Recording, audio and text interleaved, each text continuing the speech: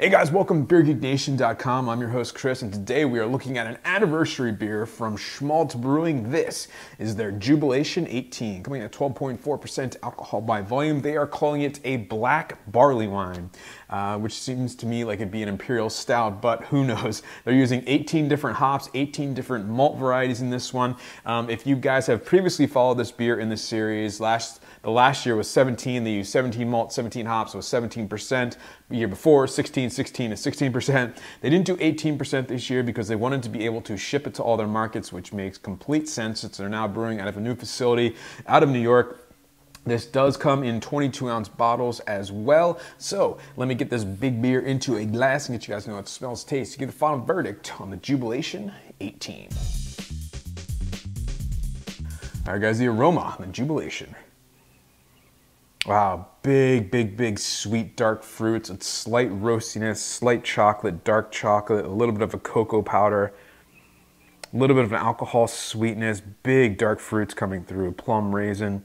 It's a big smelling beer. All right, guys, so the taste on the Jewbelation 18. Cheers.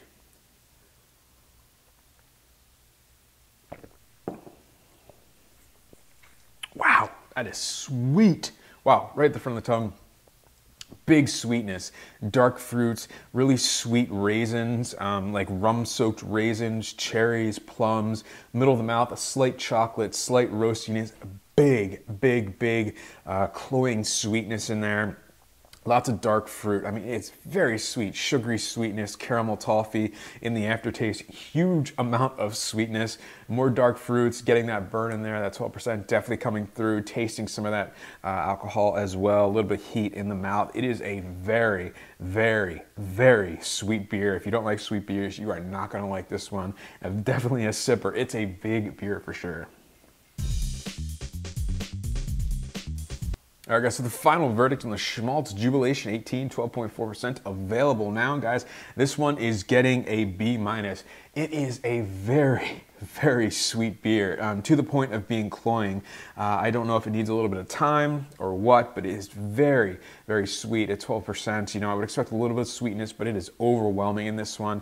Lots of dark fruits going on, lots of slight roastiness. It's kind of like a Belgian quad meets an imperial stout. It's got a little of all those flavors. When you're doing 18 malts, you would expect that. A lot going on in this beer, but the overwhelming kind of consensus is that there is a lot of sweetness to it that almost takes away from the beer.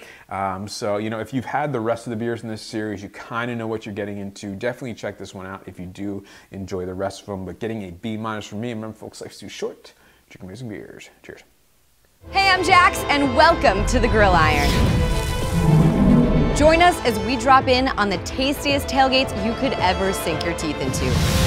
Our cross-country food adventure looks deep into a slow food revolution. We draft the best culinary trailblazers to step into our taste-made kitchen at the Hyundai Fieldhouse and redefine the art of tailgating. While the teams fight it out on the gridiron, our chefs turn up the heat on the Grill Iron.